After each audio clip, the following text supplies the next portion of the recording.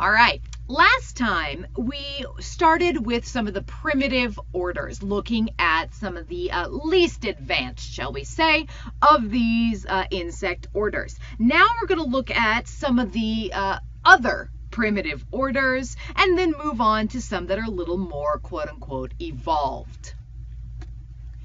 All right, the Protura. So this third primitive order are known as the Protura.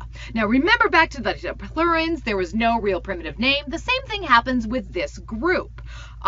We tend to just call them Proturans, although I have heard them called coneheads, I guess, but this isn't really common.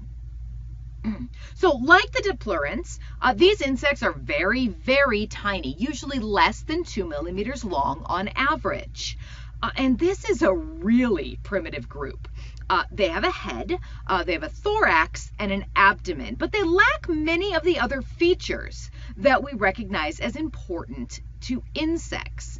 In fact, their scientific name means first and tail. So you can break up these scientific names, and I'll mention this a little later, into a root word and usually a suffix. So when you see pro as the root word, that means first or foremost, and ura means tail.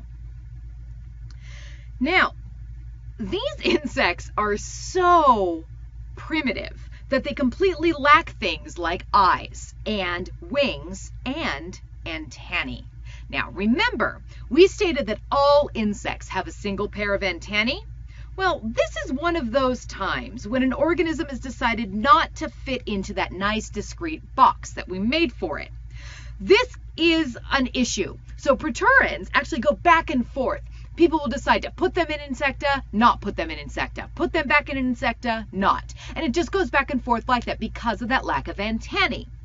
We have them, though, in insecta because these insects actually have some organs that function as antennae, although they're not true antennae. It's actually their first pair of legs. Their legs are enlarged. They have these really huge forelegs, and they actually fulfill that function of the antennae. So you can see here, see these really large forelegs, and you can see this video there. These things are moving. So they hold them out sort of in front of them and kind of up, and they act just like antennae. So at the moment, we are putting Protura into the insecta. However, it may go back and forth as people decide to start looking at this again. Now, the nymphs and the adults of the Protura live in soil, and they live in leaf litter. They tend to feed on decomposing matter and on fluids. They always need to be in a really moist environment. This is because they are so incredibly small.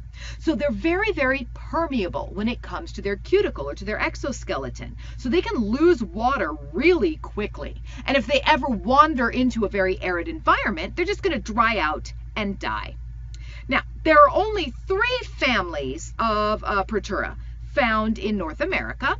2 of these families don't have even a tracheal system. Their method of gas exchange is so primitive that they simply get oxygen by diffusing it directly through their integument. So these things are insanely primitive, but you can find them outside in moist environments.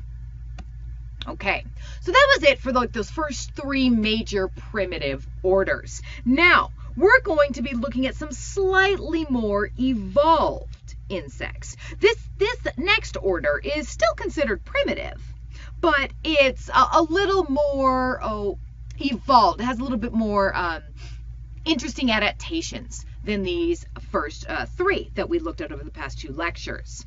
So this next order is the Thyasanura, commonly known as the silverfish and the fire brats. So I mentioned this just a second ago, but as we go through order names, you're going to start to notice a pattern. Most of the orders are named using Latin and Greek words, and this is usually based on physical characteristics of the insects within that order. If you know the root words and what the suffixes mean, then you can kind of get an idea as to what the insects are going to look like or act like in that particular group. This is why a lot of scientists take things like Latin and Greek in college. It's easier to understand what a scientific name means if you have an understanding of the language. Anyhow, you can take scientific names apart. They usually have a root. In this case, the root word is Thysan. Okay? And then they have a prefix or a suffix. In this case, the suffix is ura or ura. So in Greek and Latin, Thysan means fringed, while ura means tail. So in the case of Thyasanura, the name is describing the 3 caudal appendages present on the insect. So these 3 tail-like things hanging off that last abdominal segment. So the fact that they have fringe hanging off of these 3 caudal appendages gives it this name of literally fringe-tailed. So they literally mean fringe-tailed Thyasanura. Neat. Now, the overall body form of this group is relatively flat. They live under things for the most part, so they have to be able to get under stuff to feed.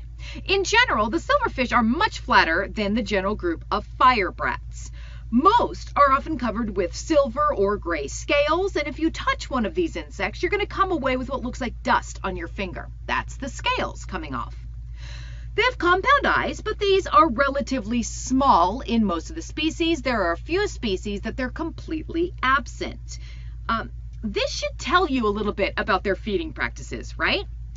They have these mandibulate mouth parts. They have almost no eyes. They don't need a lot of eyes, so it's obvious that they are not predators. They have long thread-like or filiform antennae, which they can use to read, quote-unquote, the world around them. So, the insects are considered pests when they invade homes. The silverfish can cause extensive damage to household goods. They've been known to feed on wallpaper paste, on book bindings, on the starch of some textiles, on cardboard, and on paper products. This is why when you store boxes of books or old school papers or that sort of thing in your garage or in your attic, you're going to find silverfish in those boxes after a time. They're actually feeding on the cellulose of that paper. So this is an example down here of the type of damage that silverfish can do. They can just feed their way through all this paper, causing a complete ruination of books that are in storage for a long time. They're not dangerous, though. Those mandibulate mouth parts are used for chewing up paper and for textiles. They do not bite humans. The firebrats, on the other hand, this is what a firebrat looks like. So here's a firebrat up here. This is the silverfish here. The firebrats are found outdoors, so they're mostly outdoor species. They're found primarily in forests, under bark of trees, under fallen logs, that sort of thing, and they have a much rounder appearance than the silverfish. And they really don't interact with humans at all. So these don't come inside and feed on your stuff. They just stay outdoors. Now, the firebrats can be really long-lived. There are some species that can live more than 6 years, which is just ridiculous for an insect in the wild. Now, the Thyasanura in general, just as an order, have been known to practice mimicry. So they can mimic other insects in the wild. There are some species that will actually mimic ants. They'll use this mimicry to sneak into ant hives to steal the ant-collected food. All right. So that's it for these 2 orders.